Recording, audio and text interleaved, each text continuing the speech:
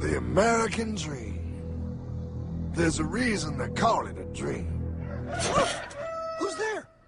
Cock-a-doodle-doo, pal.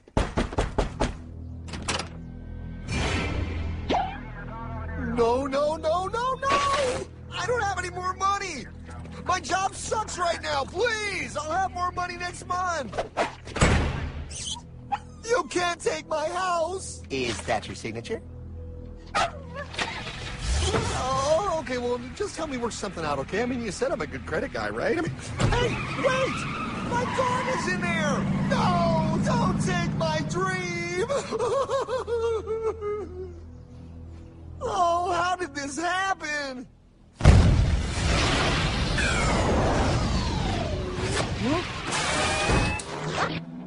Hardman? Is that you? It's been a long time since the 4th grade.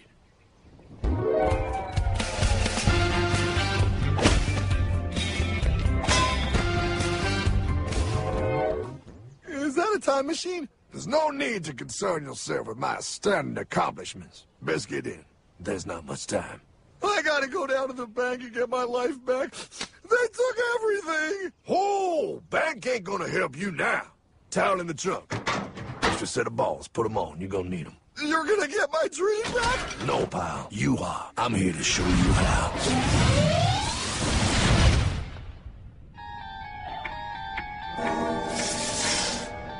Submitted for your approval. 1. First National Bank. What is a bank, you ask? A curious place where both space, time, and irony exist. And yet, don't. Are you gonna be doing that the whole time? Pay attention, pile. Exhibit A. Those who have come to deposit and safely store their earned monies. Exhibit B. Those who need to borrow said money for purposes unknown. Hey! That's me! Ergo. Exhibit C. The bank only has so much money in the vault to lend out to people such as you.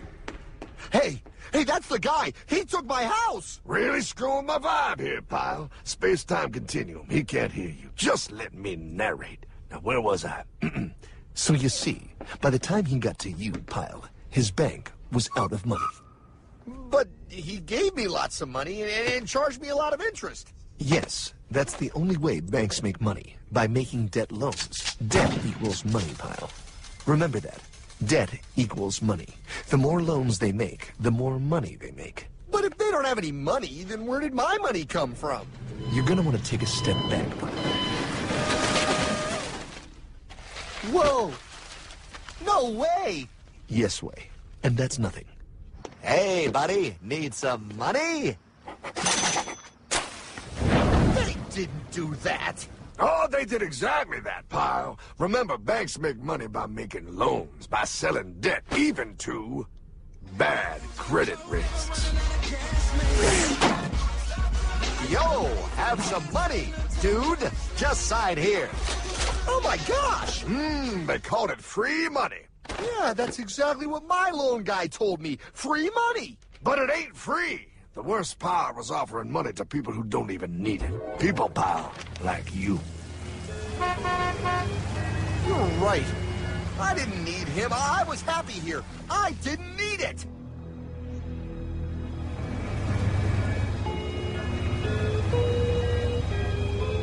Why's he sad? He's making all that money. Shh. He's thinking. Now wait for it. Now wait for it. Bingo. See, the bank is loaned to everyone in town, but to make more money, they have to loan even more. More? How much money do they need? More.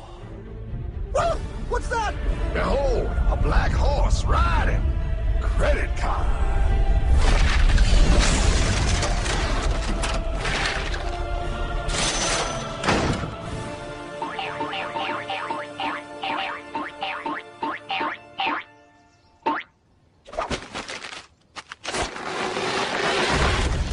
Wow, look. I mean, it's gonna be okay. Everything's gonna be okay. What now? Now, with power with all this money, we might as well party.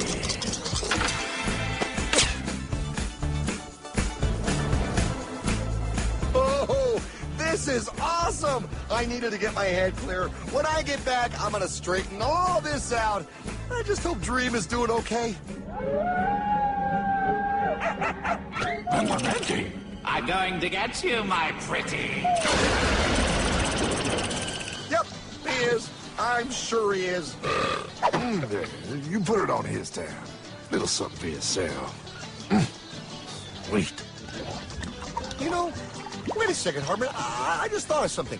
If I got this money from the bank, and the bank got it from the Federal Reserve dump trucks, Go on. then where does the Federal Reserve get their money? Real nice time, ladies. Real nice. Now, excuse me while I borrow from you. Say, Hartman, why am I wearing a burglar bikini top? Because no one is allowed inside the Fed. Not you, not me, no American citizen, no duly elected member of our Congress, not the Supreme Court. Not the Supreme Court? Not the Supreme Court, not the Justice Department, not the CIA, DIA, FBI, ATF, ATE, NBC, not even G.O.D. Well, how come the government isn't allowed inside its own building? Government. The Fed is a private bank owned by private stockholders. Do not let the name Federal fool you. This place is about as federal as Federal Express. A private bank? But private? Shh. Best to keep your voice down, pal. This is Ethan, Federal Reserve. Hey, Heath, Bill here, First National. Hi there, Bill. How are you? Good, good. We're running a little low on money. No problem. How much you need? Oh, how does 20 million sound? What? Excellent. We'll ship it over first thing tomorrow. Wait, he can just call up the Fed and ask for more money and they give him whatever they want? No, pal. The Fed don't give the banks money. The Fed loans the banks money. The banks have to pay it back with interest. Now, come on, time to go. Wait. I still don't understand. Where does the Fed get their money? I mean, if they're a private bank. You said they're a private bank, right? Okay, so who puts money into the Fed bank? This is Mel, United States Mint. Hi, ML. First National needs another 20 millies. We're already running the presses full steam here, Ethan. Gotta keep making loans. Gotta keep the money flowing. All right, you're the Fed. Whatever you guys say. 20 million more by morning. But I don't get it. What's so wrong about the Fed printing money? Because it's unconstitutional, pal. Our Treasury is supposed to create our money, but now the Fed controls the printing of America's money. Nobody gets a friggin' dollar that the Fed didn't print. So, they print the money, then they loan it to the government, then they charge the government interest, then the government taxes you to pay for it. Wake up, pal! God, I don't see what the big deal is. You know, you're right, pal. Wait a minute. Wait, I am? Yeah. I forget how effective they are at keeping you ignorant. Oh, that's okay. Hey, I'm not ignorant. Do you even know what money is, pal?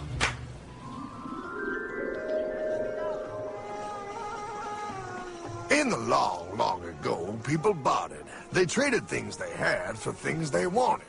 I'll trade you my raspberries for that there pot pie. I don't want your berries. Come on, pal. Sweet berries. They're not sweet. They're old, and I don't like berries. Give me that pot pie! No! As you can see, this bartering situation created some problems. Then, one day, a goldsmith walked up and said... Now, everybody thinks gold is valuable, so why doesn't everybody trade gold for things they need? A price was set for gold, and now it was very easy to conduct commerce because people could trade gold for all the things they needed. Hartman! Wow, look at all my gold! Hey, stop them! That's my gold! Damn thieves! Say there, Pile. I've got a vault and some guards. I can keep your gold safe for you. For a small fee. Yeah, sure, that'd be awesome. You see, Pile, this is how the first bank made money. There you go, Pile. I owe you 100 gold coins. Okay, great. Come back anytime and redeem your gold when you want it. It'll be right here in my vault. Now you're holding the very first paper money, Pile. Wow, this is great. It all makes sense. Oh, that's right. It was good, and everybody started using IOUs because everybody knew the IOU was as good as gold. Wow, this candy is really a good price. 1 IOU. I'm getting some more for later. Hey, wait a minute, it was just 1 IOU. 10 IOUs for chocolate? You can't just raise prices like that. Oh, the Candyman can. Oh, the Candyman can. Wait, that is just frickin' wrong. It's called inflation, pal. It makes your IOUs worth less and less until they are worth nothing. Less bang for the buck. Dollar ain't what it used to be. But I worked hard and I baked all those pot pies. Now I have to work harder to make less? That's not fair. Oh, if you think that's not fair, you're gonna love the next part. What's he doing? How do banks make money, pal? By making more loans? Oh, that's right. He's good. See, he prints more IOUs without any more gold, loans them out for interest, makes a pretty penny, and nobody is the wiser. Unless everybody wanted their gold back at the same time. No. That's my gold. Not anymore. What are you talking about? I'd like to redeem my IOUs, please. Thank you very much. Hey! No! I want my gold back now! Thief! Thief! Gotta love the bank run, bringing people together. See, they all found out he was stealing, made a run on the bank, and demanded their gold. But as you can see, there ain't no gold to get. Herman! Don't worry, pal. Back in these times, vengeance will be yours. 3 things in this world you don't do. Never mess with another man's woman. Never mess with another man's ego. And most importantly, you never mess with another man's money. Else, the man will mess with you. My God! You hung him? Yes, pal. Oh, we hung him. We hung him high. And do you know why? Well, because he was a thief? Because, pal, an evil invention was born. Man discovered how to turn worthless paper into gold. Thus was invented the ultimate machine to steal real money and enslave all the nations on Earth. It's alive! Oh, now come on. You're just being dramatic. I mean, I lost my house, but... What is that? Explain. A nuclear power plant? Mm-hmm. Produces lots of electricity and little pollution. An invention for the good of humanity. Okay, but what's this have to do with... 3, 2... Holy! Atomic energy. A discovery more powerful than anything man had yet conceived. It can be used for good or evil. Now, unlike Einstein, the goldsmith's discovery has been kept a closely guarded secret. It was never intended for you to see. This discovery is called fractional reserve banking. In the wrong hands, it's more powerful than the nuclear bomb in its ability to completely and utterly destroy a nation who is subjected to its perversion. No. It is time we stop this evil secret and the men behind it. You're being ridiculous. Before America is destroyed forever. Believe it, pal. No. My dog back. Damn it. That's it. I give up. Let them live in chains. No, Hardman. The tree of liberty must be refreshed from time to time with the blood of patriots and tyrants. Thomas Jefferson? Mr. President, how do I get him to understand? As we did, son, remain vigilant. Too many have hidden the truth, and the light of our liberty dims with every passing day.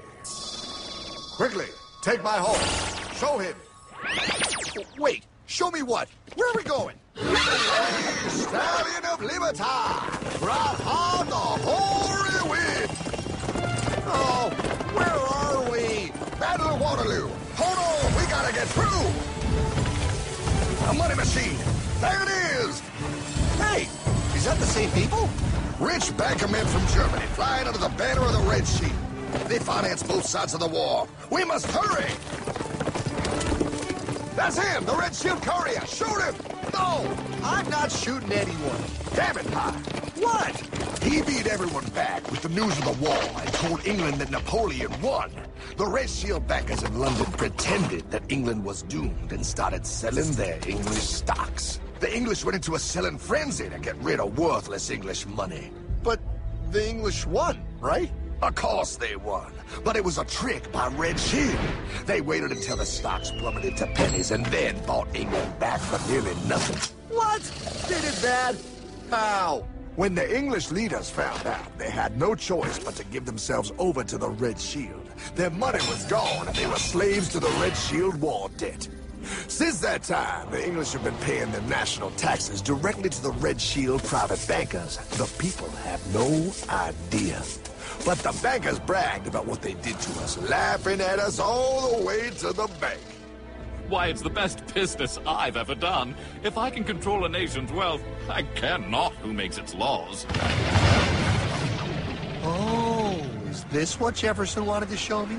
No, pal. Look. They're in America, too? The Red Shield banks are here, pal. Seeking a way to conquer our American dream. The dream you have, pal. The dream of free men.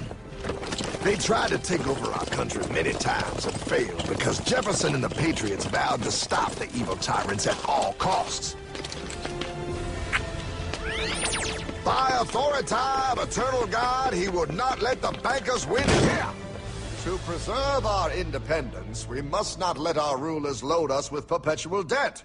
We must make our choice between economy and liberty or profusion and servitude. Wow.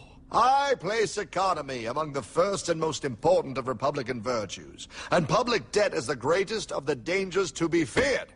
It is incumbent on every generation to pay its own debts as it goes. We must have a central bank to secure this country's finances. If the American people ever allow private banks to control the issue of their money, first by inflation and then by deflation, the banks and corporations that will grow up around them will deprive the people of their property until their children will wake up homeless on the very continent their fathers conquered. Jefferson, you're mad. This country will have a central bank. Who's that? America's first Secretary of Treasury. Alexander Hamilton? Not for long. Aaron Burr, Thomas Jefferson's vice president. They didn't take too kindly to our first Sec Treasury. Sweet shot, Burr. The first attempt at a central bank only lasted 20 years and we shut it down. But the bankers tried again against Old Hickory President Andrew Jackson. You are a den of vipers and thieves. I intend to rout you out, and by the eternal God, I will rout you out. After surviving an assassination attempt, Jackson finally defeated the bank in 1836. When asked what was the greatest accomplishment in his life, Old Hickory replied, I killed the bank. And those were his last words. I killed the bank. And with real money backed with real gold, our country experienced the greatest boom in any nation's history. Oh, it was beautiful, pal. But the bankers, greedy for more power and wealth, were concocting their most ambitious plan yet to once and for all take control of the finances of the United States. In 1910, a secret meeting was held at a J.P. Morgan estate on Jekyll Island off the coast of Georgia. This meeting was so secretive, so concealed from government and public knowledge that the 10 attendees used code names. I am clearly the richest man, so I should be the one to run the super-secret central bank. I own all the oil in America. I am clearly richer than you will ever be, hula girl. I should run the super-secret central bank. You're nothing compared to me, lube job. I shall run the secret bank. Silence! Supreme Master Leader, I didn't know you were gonna be here. I'm not. Neither are you, dumbass. Oh, yeah, right. He's so smart. None of you shall run the bank. We have failed in the past because of openness. This time, the key to success is secrecy. The people must believe that they run the bank. Yes, brilliant! A sneak attack. What's the plan? We first create panic, then we show them the solution. With our man in office and well-planned timing, we will have our central bank. And so the people think it is theirs. We shall christen it federal. the Federal Reserve.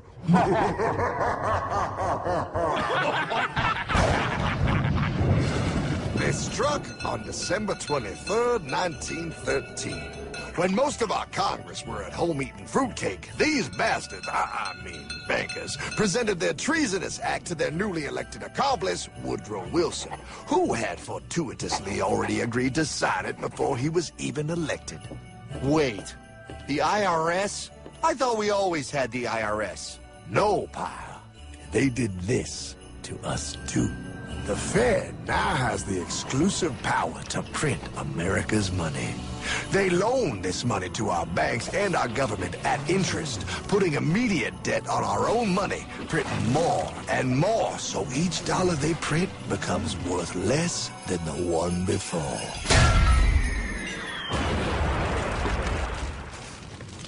Merry Christmas. What in the hell is that? That, pal, is how our government now must pay back these debts to the Fed. Your taxes do not go to your government. They don't? It's the greatest theft in human history. But, oh, okay, I mean, I sort of get what you're saying, but it's also confusing. And really, Hartman, I don't see how it affects me at all. If I had more money, none of this would have happened. Hartman?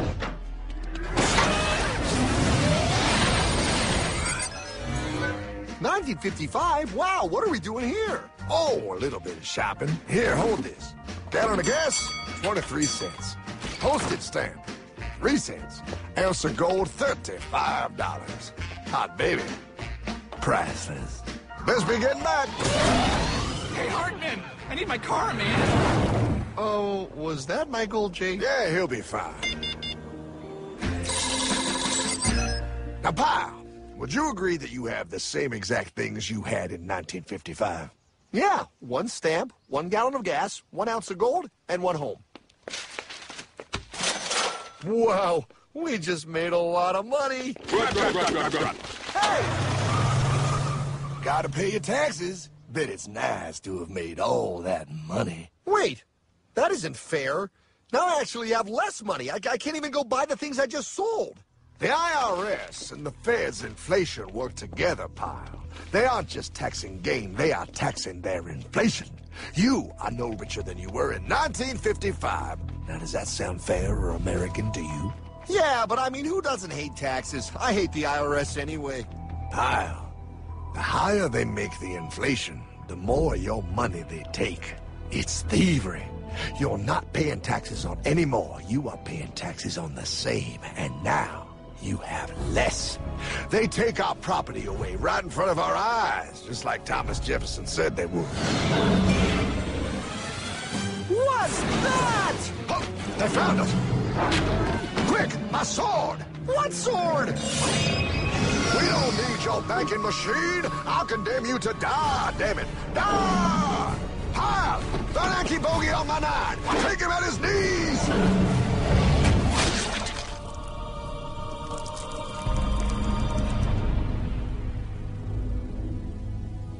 For we are opposed around the world by a monolithic and ruthless conspiracy that relies primarily on covert means for expanding its sphere of influence. What's happening? Where am I? I believe perhaps you understand now, pal, but you are afraid. JFK. Hartman, what does this have to do with my house and my dog? Oh, okay, that's enough. I want to go home now. This is the last president to stand up to the Fed. You must see. On June 4, 1963, President Kennedy signed Executive Order 11110. This executive order empowered the U.S. Treasury to issue real money without the Fed. It would have worked. Kennedy's plan to dismantle the Federal Reserve machine had begun. But 6 months later, John F. Kennedy went to Dallas and never returned. No way. No way they could do that. The new president, Lyndon Johnson, threw out Kennedy's order. And since JFK, no president has dared confront the secret powers behind the Federal Reserve. They consolidate bigger and bigger banks, print more and more money, accountable to no one, decimating our nation's wealth for the benefit of a few. Why? Why do this? If they hurt us, it hurts the global bankers too. No, pal. They are protected. They are too big to fail. But I'm not. Those sons of bitches! Sons of bitches all.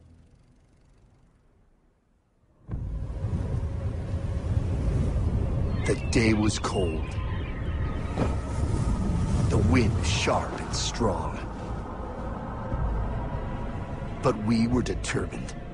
The bankers and their parasites had us vastly outnumbered, but their hubris made them weak. Not like us. Not like this band of immortals we have assembled. We have come to take back our... Hardman? Is that... My dog. Oh, Then the inevitable. The Money Kings could ignore us no longer. They sent an emissary, a cog in their machine of greed to bring about our submission. Hank Paulson. Hardman, this is blasphemy. We own the corners of the earth. It is futile to challenge us. Oh, I've seen that look before. That of a predator taking in the scent of its prey. Bold, fearless, the look of a free man. You have come far, Hardman. Farther than most. Be smart now. Join us. We will bring you money, power, everything you want. You can be one of us, if you will kneel.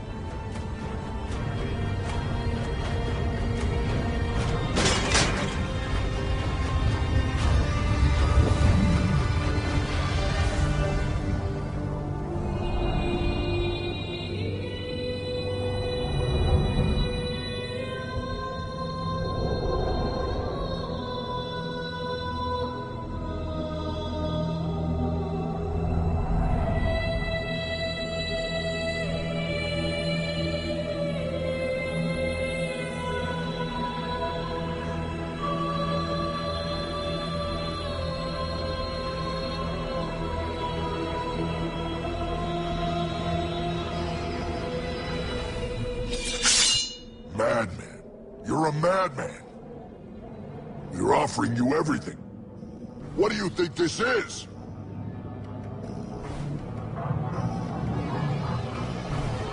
This is America!